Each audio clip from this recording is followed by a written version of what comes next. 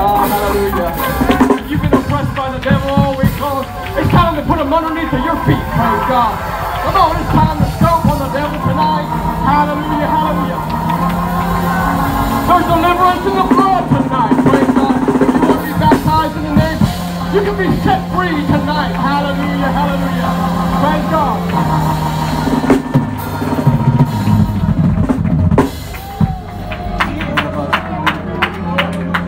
Praise God, hallelujah. Man, I feel the Holy Ghost here tonight. Praise God. If you don't feel the Holy Ghost in here tonight, there's something wrong with you. Oh, hallelujah, hallelujah. Praise God, praise God. We have a couple visitors in the house tonight. Jocelyn Pinkney and Elizabeth Everett. Can we give them a warm welcome tonight? Can I just tell you, you're in the right place tonight, praise God. If you want salvation, it's here, right here tonight, praise God. This is what your soul has been looking for all your whole life, praise God. There's nothing better than receiving the Holy Ghost and being baptized in the wonderful name of Jesus Christ. Praise God. Well, we have a wonderful guest speaker here tonight, Brother Kyle Charles. Praise God. If you want to go ahead and come up here. Hey, let's get with the preacher tonight. Come on. He's preaching for us. He's preaching for our souls here tonight. Thank you, Brother C. Hallelujah. How many believe there's a sweet presence of God in this place tonight? Hallelujah. Oh, come on, somebody. How many of you are tapped into what the Spirit is doing tonight? Hallelujah. Hallelujah. Hallelujah.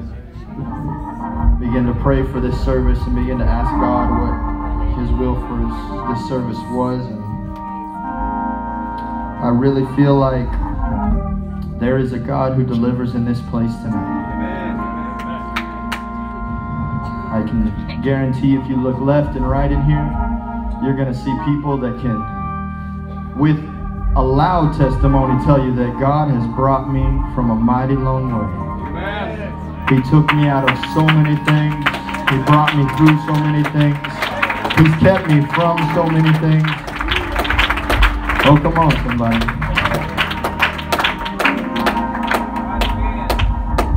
We began to open this service with that song, Surround Me, O Lord.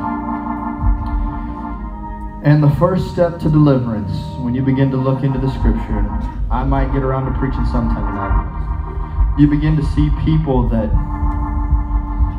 they longed and they thirsted for the Spirit of God so much that it didn't matter the bondage, it didn't matter the issues in their life, it didn't matter their physical issues, it didn't matter their spiritual issues. They found a way to worship God. Amen. Because they loved His presence. Let's just lift our hands one more time in this place tonight. And let's welcome His presence into this place again. Let's say, Jesus, surround us in this place, Jesus. Surround our hearts in this house tonight, Jesus. Surround my family tonight, Jesus. Surround me, oh God, tonight. Let your presence fill me, Jesus.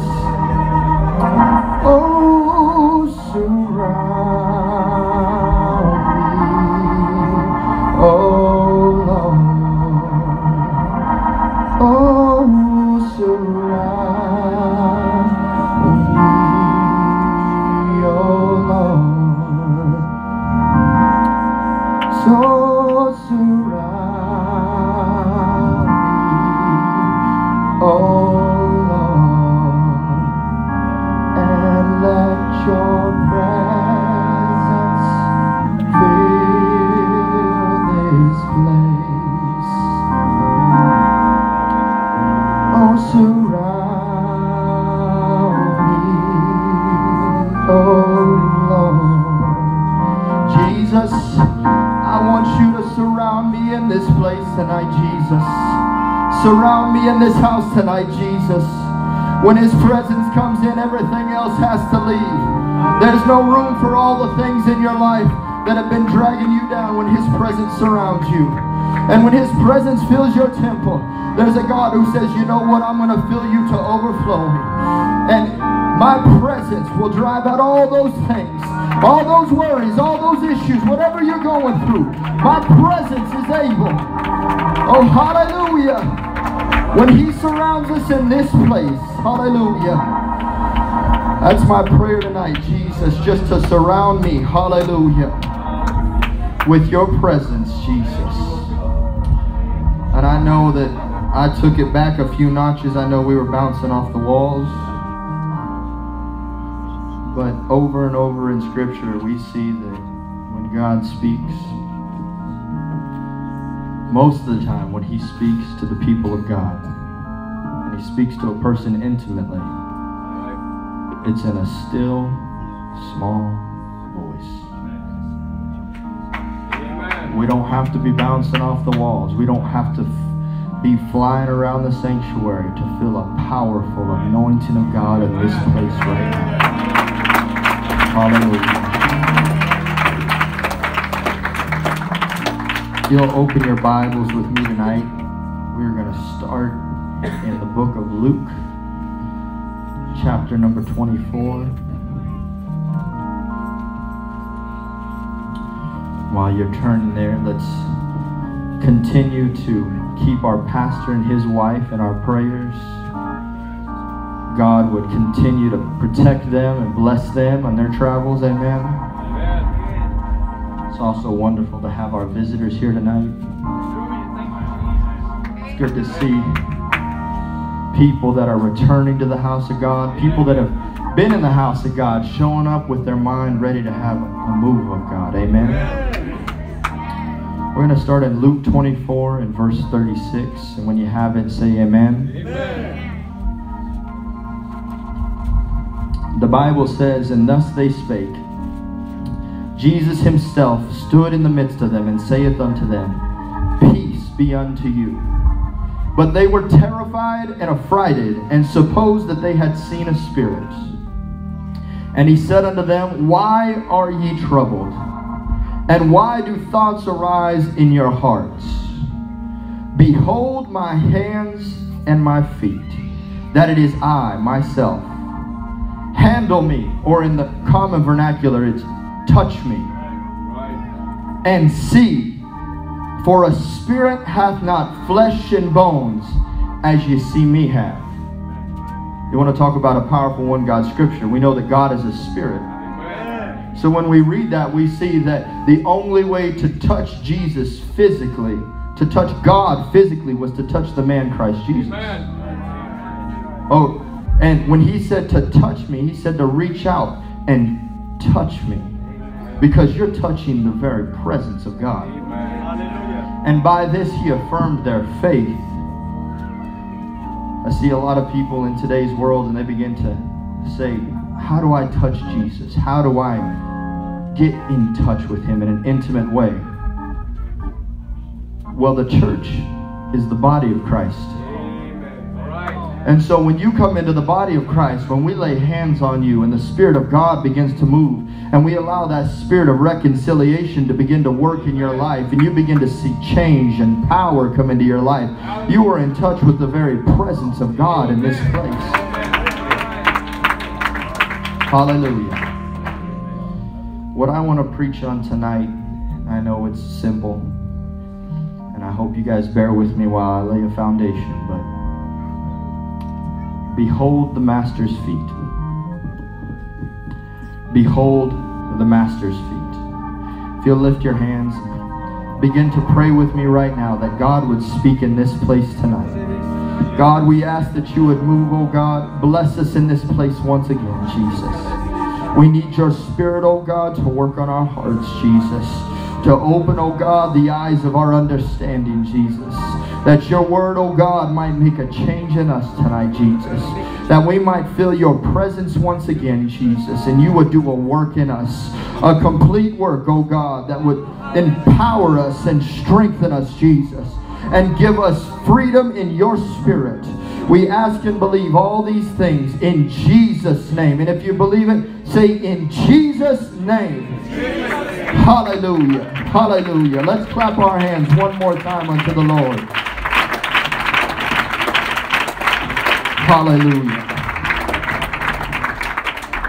I'm sorry if I'm taking off my jacket a little bit early, but when Sister Charles or Sister Iman leads worship, she forgets the drummer has to preach tonight sometimes.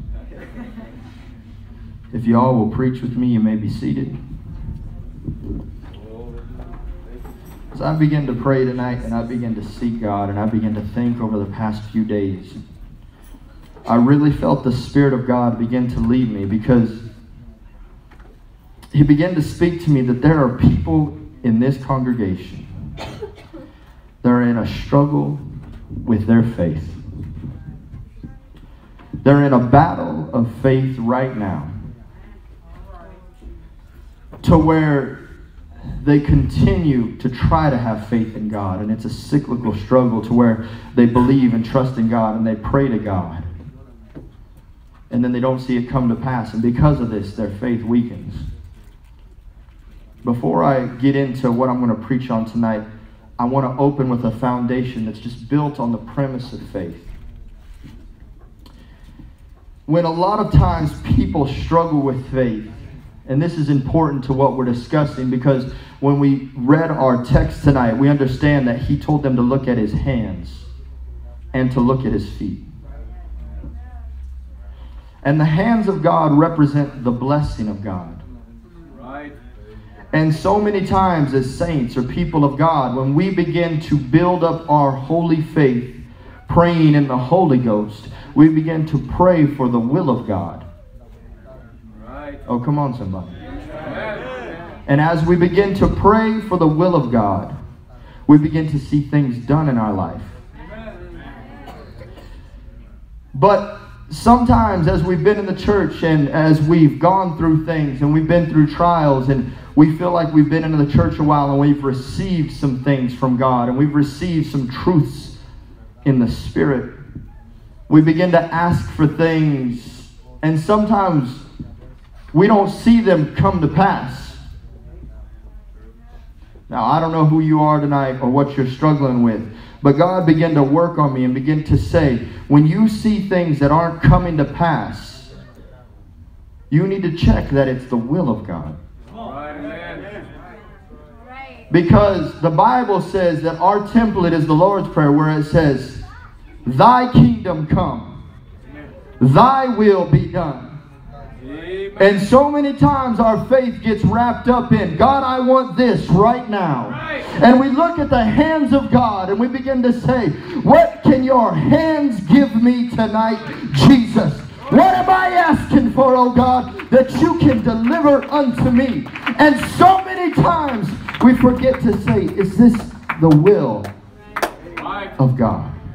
Is His kingdom come through this prayer? And if we're not careful, we'll become discouraged. And we'll begin to say, well, God isn't listening to my prayer. I begin to think about this. In James 4:3, it says, you ask and you receive not, because you ask amiss, that ye may consume it upon your lust. And I begin to think, what does that mean? It doesn't mean that you're sinning. It means you're asking according to your fleshly nature. You're saying, God, I'm looking at your hands and I want you to bless me right now. And I want you to give me something that benefits me in the fleshly, in the natural. But God is saying, it ain't time for that yet. It's time for you to step a little higher, because I got a spiritual blessing with your name on it. But what you're asking isn't my will. You're looking at my hands right now. Oh, come on, somebody. I apologize if I stop and start a little bit. I'm trying to preserve my voice until I get to preaching, because I promise when I get to preaching, we're going to get down to it. Right. So many times we have the issue where we compare ourselves among ourselves, and we pray and we say, God, Brother Seen's getting this amazing financial blessing, and I'm just using him. I don't know if he is. Don't think that I'm jealous or that I'm calling him out. I just know he has the right spirit. And you say, God, I want his financial blessing. But you have to have perspective in the Spirit to understand that sometimes somebody else's blessing isn't your blessing. Right. Amen. So many times we pray for financial and physical blessings. And God does want to bless you. But every person that I've seen that is financially blessed in the kingdom of God, it's because they begin to bless the kingdom of God first. Amen. Oh, come on. And as they blessed the kingdom of God and they gave to the kingdom of God, the blessing of God financially overtook them to where they couldn't even contain all that they were receiving, because everything that God poured into their hands, they just poured right back on the altar and said, I don't care, God, I didn't start here and I don't care if I finish here. You gave it to me and it's still yours, Jesus. We begin to understand this philosophy in the scriptures. In Deuteronomy 8:2, it even backs up what I'm saying. And it says, and all these blessings shall come on thee and overtake thee, if thou shalt hearken unto the voice of the Lord thy God. The Bible even says, seek ye first the kingdom of God and his righteousness, and all these other things will be added. We don't pursue the material blessings of the world or the status of the world. Our faith is not in material things or in the actions of God, but our faith is in God himself. And when we begin to say, God, I don't care what I have tomorrow, you're still good. God, I don't care what I have yesterday or today, you're still worthy of all that I have to give. That's when God says, I see something in you. Come on a little higher. I'm going to pour out a blessing. Oh, come over here. I'm going to order your steps. You're going to walk into a blessing. And you begin to see as the favor of God begins to over and over continually bless that person's life. Now, I know some of you are looking at me right now and saying, well, I love all those things. Well, guess what, brother? If you love the world and the things in the world, the love of the Father is not in you. If you love money so much that you can't give it to God, come on, go ahead. Oh, come on. Well, he says you cannot serve both God and mammon. And Brother Charles has preached that over and over. So if you want backup for what I'm talking about, he's saying you can't serve the physical blessings of God. You've got to serve God in the spiritual nature. When you get into that ethereal sense where God's Spirit begins to move, and you're now in the supernatural, and God begins to speak and to lead and to guide you. Oh, it's tight. You don't have to get with me. It's in the Word. You look at Job. Job was a blessed man. So many people say, I want the blessing of Job. Well, do you want everything else he went through? Because you know what happened?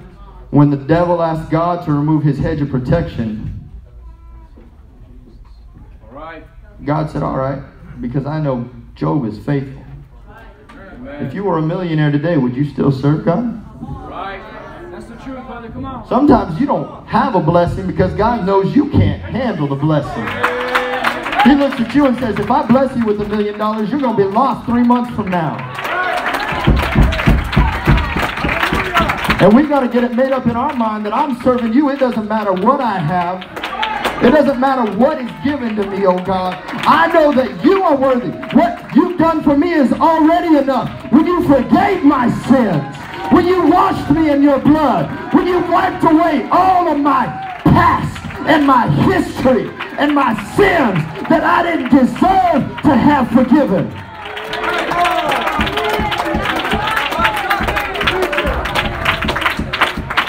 And Job, he looked around and he didn't compare himself to brother so-and-so and say, why didn't you take all his kids and his wife and his money? When you're going through hard times, when you start looking at the people around you and blaming God, there's an issue with your faith, brother. And what I want to do is I want to help you build up your most holy faith. Because our faith, there again, is not in the action of God. When you begin to look Everybody in this world, they preach it. And that's where you got to get the mindset of the denominational world out of your head. Because they believe in this sloppy agape, name it, claim it, grab it, claim it, have it. Whatever you want, you can have. You just got to claim it in Jesus' name. And God's looking at you and he's saying, no, you need to seek first the kingdom, because I have a blessing in the spirit right now.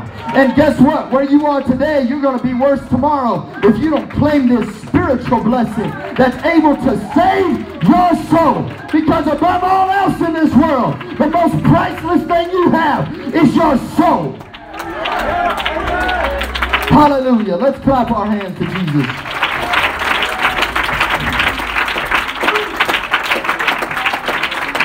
That's where we have to have perspective when we ask the will of God. I don't know what that was.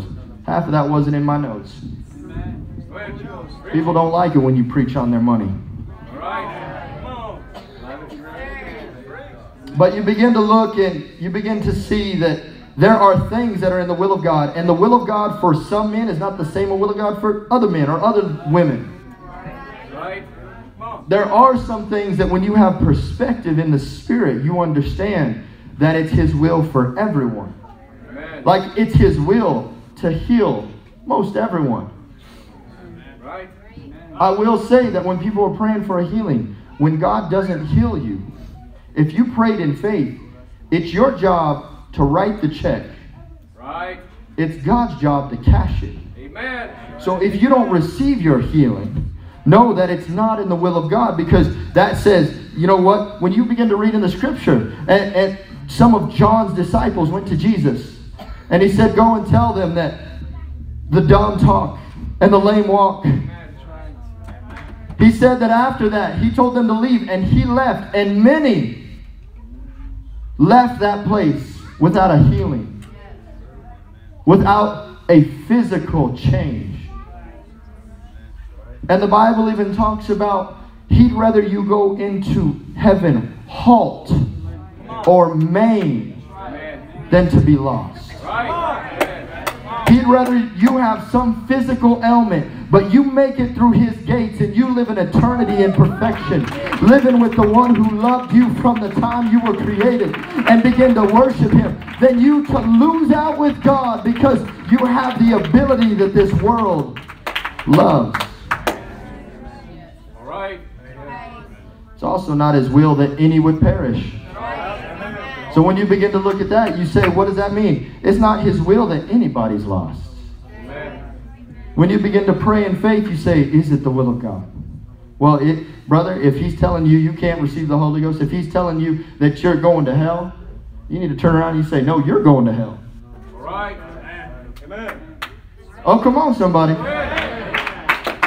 Because what He's doing is He is trying to undermine and destroy the foundation of the Word of God, where God says it's to whosoever will come and drink of my life everlasting. And so He begins to tell you, you're not good enough. Oh, you've done too much to be saved. Oh, come on. But when I read, it says, then Peter said unto them, repent and be baptized, every one of you, in the name of Jesus Christ, for the remission of sin, and you will receive the gift of the Holy Ghost. For the promise is unto you, and to your children, and to all that are afar off, even as many as the Lord our God will call. And with many other words did He testify and exhort, saying, save yourself. Don't save your brother. Don't save your sister. Save yourself, and let God help you draw them in and say, come on, I know a better way. I know a brighter path. I know a way out of all that junk we've been doing. I know a way out of all that sin that we've been fighting. I know somebody that'll feel that emptiness that's been eating you on the inside.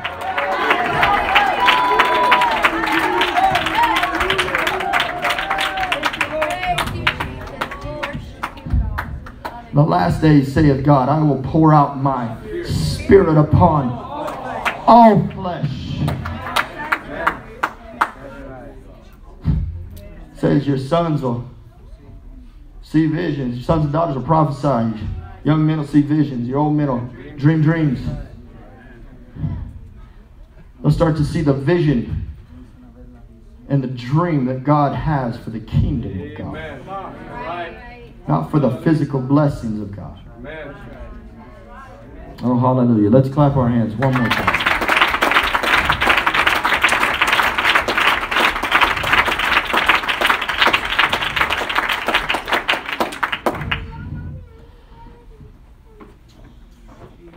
We begin to study this scripture tonight. We understand the apostles, the way that the devil's insidious nature is to make the people of God at odds with the law. Now hold on, this isn't some deep, everlasting point. When we're reading here, you see that everything, we even see it in today's modern times. There are preachers that have been put in prison. There are people that have been preaching the Word of God, and because of it, they say, oh, that's hate crime. But it's the Word of God. Right. And it's going to come a day where when a man gets up and he begins to preach without fear or favor, he's going to have to watch that back door knowing they might come in and take him any minute. Right. When we begin to look at this, all of the disciples, after Jesus had been crucified, they were terrified. Right. They were hiding. They were trying to cover themselves and stay away from the law because they were worried that they might be the next one to be crucified. Right. But they had faith in God. I started to look at this and I didn't know that every apostle was a martyr except for one. Right. John the Revelator, or as we call him, Jesus called him John the Beloved. He was the only one. And man, if they didn't try to kill him, they boiled him in oil. They put him on an island without people. They tried to take that man's soul. And all he did was say, it's going to give me a deeper revelation in Jesus. And he wrote one of the most revelatory books in the scripture because his faith was strong. Began to look at Peter. Peter was a martyr and they crucified him in Rome. That's why some of you avoid the call of God in your life. You don't want to worry about the things you're going to have to go through from people around you when they begin to question your faith. Begin to attack your faith. Some young men with a call right now, you're running from God because you're worried about what the people in the world are going to say about you. And God's saying, my calling's a higher calling anyways. Why don't you step up a little higher? Because heaven and earth are going to pass away. But my word and my calling are never going to pass away when you embrace my calling. Y'all may be seated. That's neither here nor there. Like I said, the anointing is on me. I'm trying to stay on track here. God has a message. We get to understand that Peter was a martyr in Rome. And as I begin to read this, it began to tear me apart because he was crucified next to his wife. And when they began to take him to be crucified, he looked at them and he said, hang me upside down because I don't even deserve to be crucified the same way as my Savior. And it is recorded in history that as his wife was laying there on the cross, they held him to watch her be crucified as she was stripped. And she was humiliated. And she was belittled. And it's recorded, and I wrote this down because it was so powerful. Peter was reaching for her and weeping. And he was saying, remember Christ, my beloved. Remember Christ. Because he had had an experience with Jesus Christ. Amen. And they took him from that moment and they hung him upside down and they killed him. But his faith was strong unto the end because he had had a supernatural walk with the Master, where when Jesus was going through Galilee, he seen him heal the sick. He seen him bring about deliverance and power. But there came a moment in Peter's life, and we understand this because he had a couple trials of his faith. The first we understand is when he denied the Lord thrice. And then he ran away ashamed, and Jesus went to him and he said, come on, Peter, where's your faith? Come on, Peter, are you going to do what I've called you to do? Are you going to feed my sheep? Are you going to love me and what I've called you to be? And the second was when he was in this room, and you begin to see that we read in this scripture, and as they thus spake, they were standing in a room talking amongst themselves. I promise this is all going to tie together. We're about to get it. Jesus himself appeared. He walked. Now, if I seen somebody walk through that wall right there, I hope it's Jesus, because I might be booking it the other way. Now, unless it's the Kool-Aid man, then he's going to have to fix that wall, because Brother Charles is scarier than the Kool-Aid man. Oh, it's all right to have a good time in the house of God. And Jesus stood in the midst of them, and he said unto them, don't be afraid, peace be unto you. Don't be afraid. But they were terrified and affrighted, and supposed that they'd seen a ghost, a spirit. Right. And he said unto them, why are ye troubled? And why do thoughts arise in your hearts? I'm telling you, I'm here to increase your faith tonight, brother, sister. The same man that preached at the day of Pentecost was sitting there afraid and frightened. He stood up and preached the message of salvation. And Jesus said, behold my hands and my feet, that it is I myself. Touch me. We sing a song that says, touching Jesus is all that really matters. Brother, if you're having an issue with your faith, sister, if you're having an issue with your faith in God, why don't you just reach out and touch God? Because he's not far from any one of us. When you're in a crisis of faith and you feel troubled and you feel like I can't make it another day, and the things of this world are bearing down on me, and I'm depressed and repressed, and I have issues, and I feel guilty and condemned, and I feel like the devil's after me, and I feel like all the things in the world are going wrong. You know what Jesus is doing? He's saying, just come on, reach out and touch me one time. Come on. I'm going to increase your faith tonight.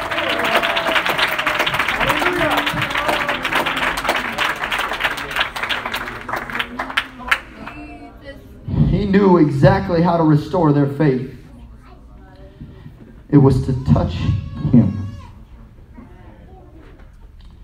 We look at his hands so many times because we want to see the activity and the blessing of God. And we forget the second part of this scripture. We need to come back to his feet. Amen. Sometimes we get so focused on what God has given us, the things, and we don't worry about things. And if we're sick, we go to a doctor, and if we need extra money, we just work a few more hours. And God's just saying, you need to come back to my feet at some point. Because prayers and needs are answered at the feet of Jesus. I'm going to prove it to you here tonight. The Bible says in Mark 5:21, we begin to read about a man named Jairus. And he found hope at the feet of Jesus. As he went to Jesus and he besought him greatly, saying, my little daughter lieth at the point of death. Come lay hands on her, that she may be healed, and she shall live. But when you read before that, it shows that Jairus was a ruler. He was an important man. He had a lot of acclaim, and he had a lot of people that respected him.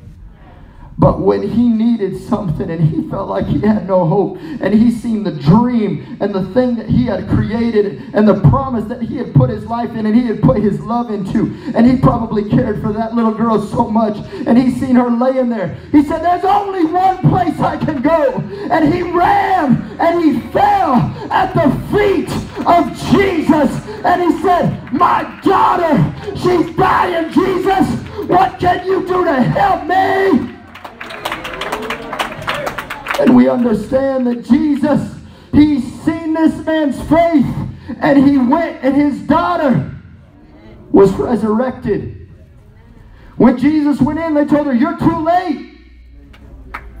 You feel like your dream is dead. You feel like your baby's dead. You feel like the promises that God has given you are dead. You feel like the people and the things you've been praying for in the Spirit that are according to the Word of God, that are promises that he's given you, are dead. And God says, no. You just got to come to my feet one more time. Because I'm going to go to your house. And she's not dead. She's just sleeping. You know what? I'm going to go in there and I'm going to breathe breath of life into her. And she's going to resurrect. And that dream ain't dead no more, honey. That dream ain't lying there anymore. But it's up, and your promise is alive and well in your life again. Hallelujah. We began to look at forgiveness that's found at the feet of Jesus. We begin to look at Luke 7:44, where he goes to Simon's house, and he's surrounded by all of these people, and he's surrounded by the affluent, and he's surrounded by people with power. He's surrounded by disciples. What are disciples? They're saints. Oh, come on, somebody. And a woman came in, and she began to anoint his feet with her hair. And he turned to the woman and said unto Simon, seest thou this woman? I entered into thine house. Thou gavest me no water for my feet, but she hath washed my feet with her tears, and wiped them with the hairs of her head. Thou gavest me no kiss, but this woman, since the time I came in, hath not ceased to kiss my feet. My head with oil thou did not anoint, but this woman hath anointed my feet with ointment. Wherefore I say unto thee, her sins, which are many, are forgiven. For she loved much, but to whom little is forgiven, the same loveth little. But to whom much is forgiven, the same loveth much. She fell at his feet and she said, I know I got a lot of problems, Jesus, but I know that you can forgive me. And she found forgiveness at the feet of Jesus. Musicians, if you'll come, you can find wholeness at the feet of Jesus. You begin to read about the lepers. We read about 10 lepers. And leprosy was an anathema. Everybody stayed away from the lepers. They were the outcasts of society. They were the broken. They were the discarded. We begin to understand that leprosy is a type of sin. And Jesus, he had 10 of these lepers come. They all had this sickness that was eating away at their body. Parts of them were missing. They were ugly to look at. Society looked at them and said, you don't belong here. You need to go out and far away from us because you don't want to touch us with that stuff. We read in Luke 17:15 how 10 were healed, but one found wholeness. It says in 15, and one of them, when he saw that he was healed, turned back, and with a loud voice, he glorified God and fell down on his face at his feet, giving him thanks. The other 9, I begin to read this, the other 9 were saints. He was a Samaritan, and Jesus answered saying, were there not 10 that were cleansed? Where are the 9? You begin to read, there are not found that return to give glory to God, save this stranger. And he saith unto him, arise, go thy way, thy faith had made thee whole. Can you imagine being at the feet of Jesus? And you begin to thank him for what he's done. He's healed you. He's given you something. And while you're in his presence, and while you're talking to Jesus, he's making you whole. Parts of you are coming back that you felt like you'd lost. Things that made you look ugly to the world are beginning to be restored in your life. And while you're laying at the feet of, don't ever take too little time at the feet of Jesus. Take your time when you're in front of Jesus, because just in that moment God is saying, I'm going to make you whole. Just stay right here a little while longer while you're praising me, while you're worshiping me. At my feet, I am going to make you whole again.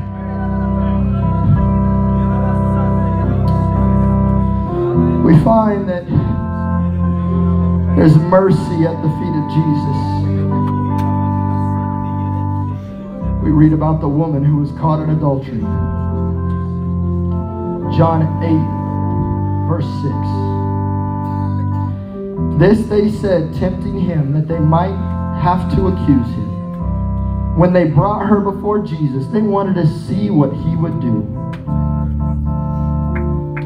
Jesus stooped down and with his finger wrote on the ground, as though he heard them not.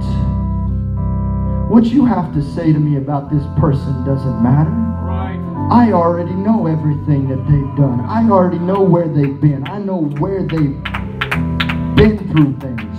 I know what they've suffered. I know what they've faced. So I ain't listening to you. And so when they continued asking him, he lifted up himself and saith unto them, he that is without sin among you, let him cast the first stone at her.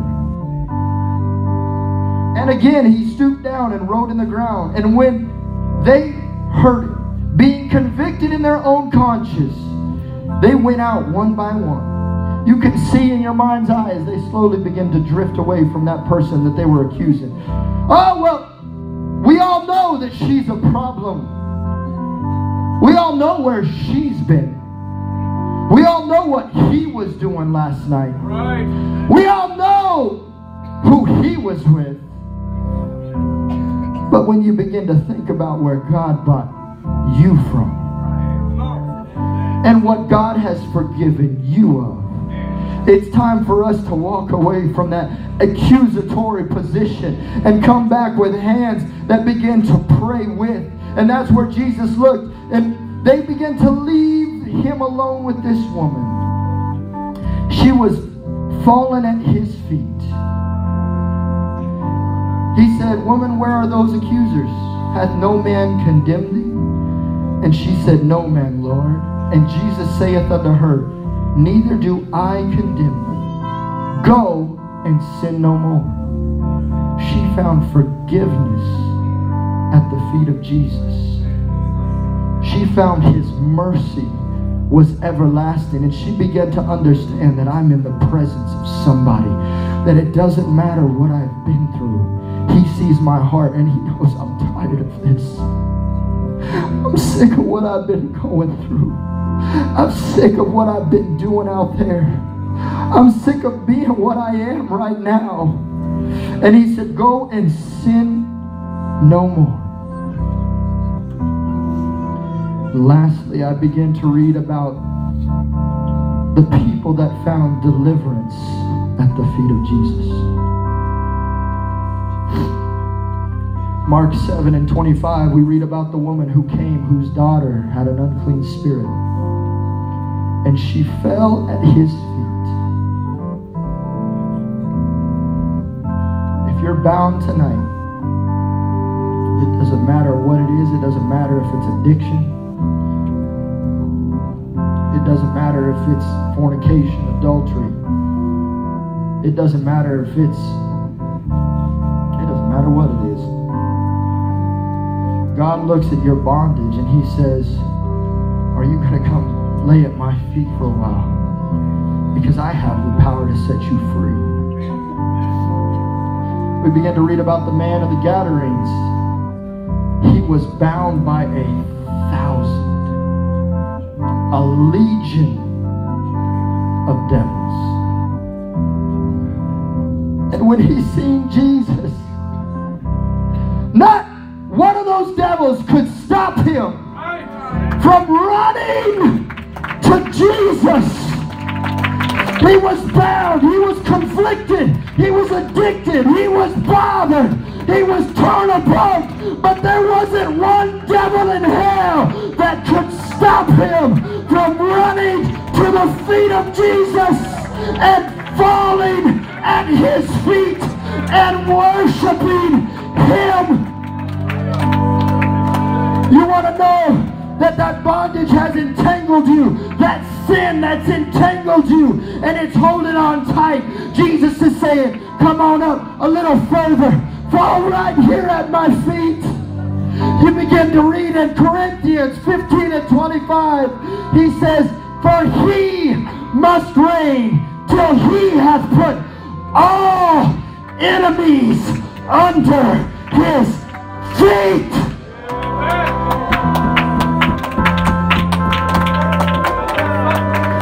The Spirit of the Lord is here right now. If you have a need tonight, if you need mercy, if you need faith, if you need an increase in hope, whatever need you have, there is an altar where you can find yourself at Jesus' feet. If you come to this altar, Jesus is waiting and he's saying, it doesn't matter the situation. It doesn't matter the problem. It doesn't matter the sin. It doesn't matter the past. It doesn't matter the bondage that you're in. But if you fall at my feet, I'm going to set you free. I'm going to give you deliverance. I'm going to give you love. I'm going to give you mercy. I'm going to give you hope. I'm going to remove that condemnation. I'm going to give you power in my spirit. Let's come to this place. Let's find a place at the feet of Jesus. Let's begin to reach out to him. Let's begin to talk to him. Let's begin to cast all our cares at the feet of Jesus.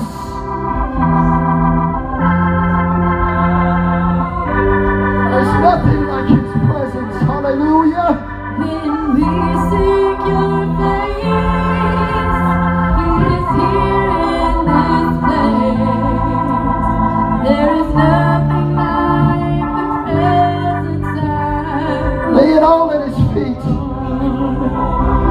Oh, there is nothing like the presence of the Oh, that's it. His presence is here. His love is everlasting. He said, come on, I'll wrap you in my arms, son. Come on, daughter of mine. Come on home. My mercy's waiting for you. My grace is waiting for you. I love you. I'm ready to move on your behalf. Oh, hallelujah. Yes, that's it. Let those tears fall here. Jesus hears every tear. He sees everything that you're going through. He knows where you are right now. And he's looking at you and he's saying, come on, I've got a higher calling for you. You don't have to be where you were yesterday. There is nothing like the freedom of the Lord. Hallelujah, hallelujah, hallelujah.